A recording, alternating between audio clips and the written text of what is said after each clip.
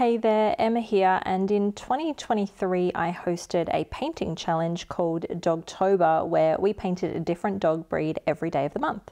You may have seen some of the clips that I posted on Shorts at the time, just showing like a few little clips from each painting, but I've decided to go and pull out the real-time footage and share them this year so you can follow along if you'd like to. A couple of disclaimers / explainers. The point of the challenge for me was that I wanted to try and loosen up. I'm a realistic portrait artist, and so I gave myself a smaller size to work with as well as a time frame. I'm painting on roughly about A6 size paper, which is pretty small. In terms of measurements, that's like roughly 10.5 centimeters by 14.8 centimeters or 4.1 by 5.8 inches. And I also tried to set myself a time limit of about 15 minutes. I really wanted to challenge myself to loosen up, but you can approach this any way you like. Maybe you'll do it in a different medium or a certain color palette. The options are endless, totally up to you, but you're more than welcome to follow along, and these are kind of like mini tutorials. I do want to point out though that as this was unusual for me and a challenge to me, not all of them are that good. I really struggled in the beginning to start loosening up, and particularly struggled with the long-haired dogs. But you know, it's an adventure and you'll see me progress through the month and learn a lot. If you want to grab the outline sketches, I have put all 31 sketches into a document, a PDF that you can download from my website. I will link that in the description. You'll just need to pop your email address in, which will sign you up to my mailing list, but then you'll get the document with all 31 outline sketches, roughly about the same size that I'm painting. You're more than welcome to print them, trace them, size them up or down if you need to. I'll be working with my usual set of supplies and mixing colors as well, but I will talk you through the process as we go. Let's jump in. Day 28, and we are painting a Shetland sheepdog or a sheltie. I'm a bit biased. This is one of my favorite paintings of the month, probably because shelties are just like mini rough collies and I have one.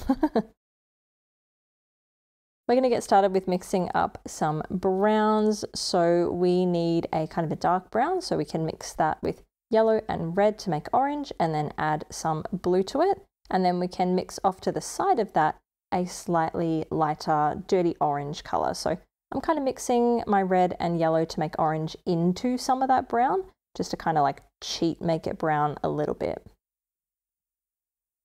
Then we are going to pretty much whip through a lot of this painting in the first layer, which is fun.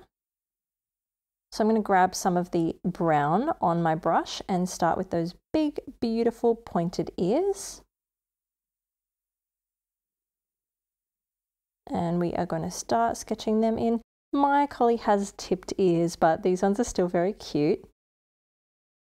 And so we're going to do some fluffy strokes around the ears, but remember, we don't want to get too caught in the details. We're not trying to paint every stroke of fur. And then we kind of want to wrap it around this little mask that's around its face. So we are going to be very careful with where we take that. We don't want to wash it all over the whole dog. I'm going to pop the other ear in while we're at it. I love its expression as well, and it's how it's got its little head tilted. It's so cute. So let's wrap it around that mask now that comes in close to the face. And take that down the side a little bit. Flicking strokes of fur out to the edge, but really roughly, and you know, they're pretty thick. We're not doing individual strokes of fur, more like clumps of fur. And we're leaving a gap on like the, I want to say the cheek, but under it, because it's got such a long snout. It's not really the cheek. It's more like the neck. So taking these long chunks of fur down the right side, and then we're going to do the same on the left. I'm going to dip into some more color because that's a bit too pale. And match it up. So very carefully chucking these big chunky strokes of fur in, and we've got a lot of white fur on the chest that helps just make the painting go faster because we don't need to do anything with it. But lots of rough fur both sides, and we have got this framed pretty well, and now we're going to go into our orange. So we want to be relatively quick with that layer because what we want to do here is just give a little kiss to a couple of areas when we pop this orange in. Not the whole thing, we don't want to touch the whole border of the brown and the orange, but we want to do it in a couple spots just because it's going to give this really cute, fun, like exchange of color, just a little bit of blending. You can see some of the orange going up in the head now towards that ear, just very, very lightly. So we're going to put this orange on the face. We're going to obviously cut out the eyes and the nose, and there's also a little bit of a triangular marking coming up from the nose as well. So we want to cut that out, and we don't want to take this all the way down around the mouth either. We want to leave just a little bit of a gap at the bottom, a little bit of a skinny triangle on top of the nose, and then wrap that around the actual nose and leave a little bit of white on the very tip of the snout and mouth as well. Then continue that over to the other side, and I just love that. I love that little explosion of orange into the brown fur. I just think it's a really cool, uniquely watercolor thing, and so I like making that happen in my portraits where I can. So we have to work quickly because if these edges start drying, they're not going to do that little exchange. Now flicking this fur back towards the brown, we don't need to connect every little bit and fill in all the white gaps.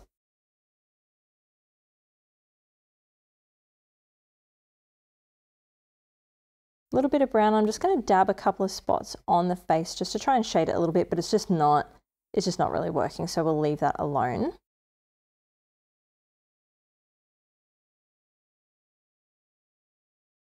I've got a little bit of dirty blue-grey on my brush, and I'm going to sweep that along the bottom of the feet. Now, if you don't have this colour on your palette, you can mix that up by basically just adding blue into some of your brown. So keep adding blue into a brown, and then you'll get this kind of dirty grey colour. I just had this on the palette from previous Dogtobers. So I've swept that along the bottom of the feet, and I'm also doing it a little bit on the chest as well.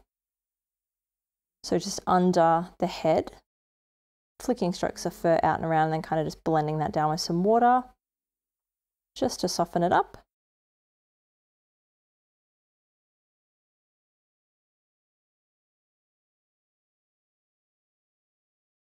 So mixing more of that blue-grey colour into what was left of the brown and adding some Mars black just to make a deeper brown colour to pop that on the tips of the ears. You could just add the black to the brown. It'll do the exact same thing. And just deepening up those ears a little bit with that colour. It's just going to help recede them back into the painting a little bit and bring the snout and the face forward. We're going to dry that all off. And there you go. We've done like a huge part of this portrait already. Very cool. I've dipped into some brown colour, and we're going to do some work on the markings on the face that just wasn't happening before wet on wet. It was just kind of dissipating into the damp paper and colour. So I've added a little bit of like a winged eyeliner. Think of it there, just a little bit of a marking on the edge of the eye on the outside. A little bit of a teeny tiny eyebrow on both eyes. A little bit above where the cheeks would be. A little bit to kind of carve out the snout here. These are really long snouted animals, and having a front-on portrait can be tricky. I'm going to sweep a bit of colour under the nose, like the little opening of the mouth there. And curve that around, connecting everything up. Oh my god, they're so cute.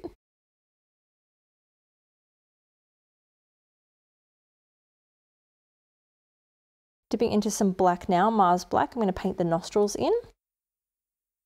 So we're front on, so they should look pretty symmetrical. Obviously the head is tilted, that's the only thing.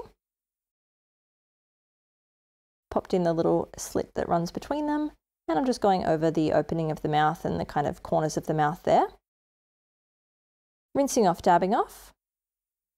And I'm just going to lift a tiny little bit of that off. It's a bit intense. Fade out those edges. Dipping into some brown now. I'm just going to make what's left of the orange into more of a brown.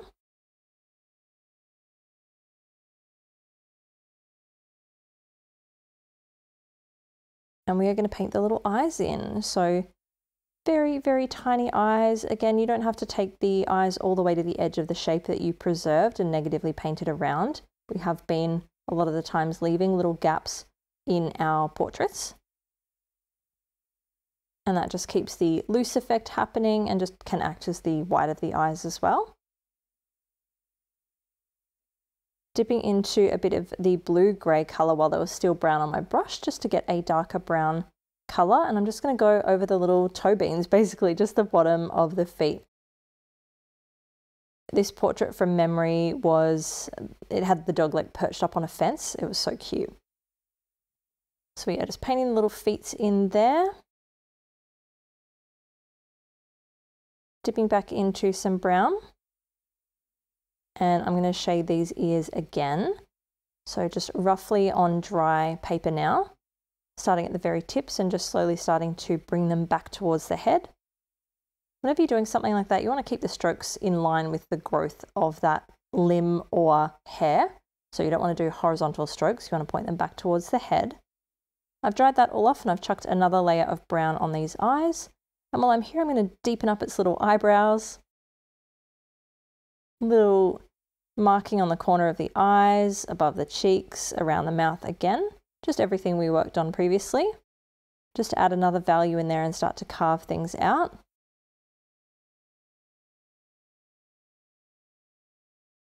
A little shadow on the left of the snoot, and now I'm going to paint the actual nose in. We can dip into some black for that, or if you'd prefer to have more of a bluey grey colour from the mixed version, you can use that too. And keeping the top of that a little bit more watery to look like a highlight.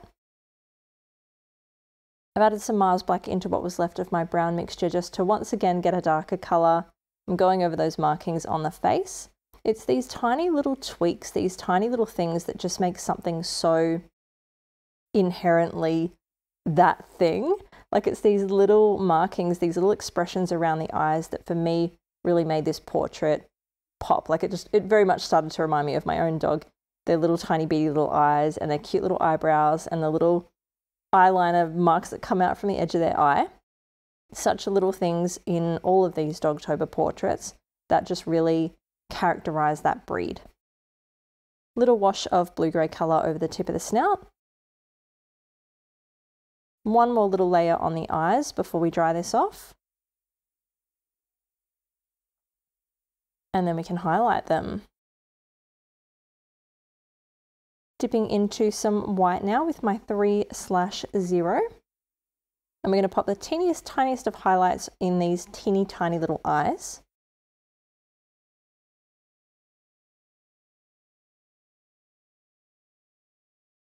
Those tiny little ones on the top of the eyes.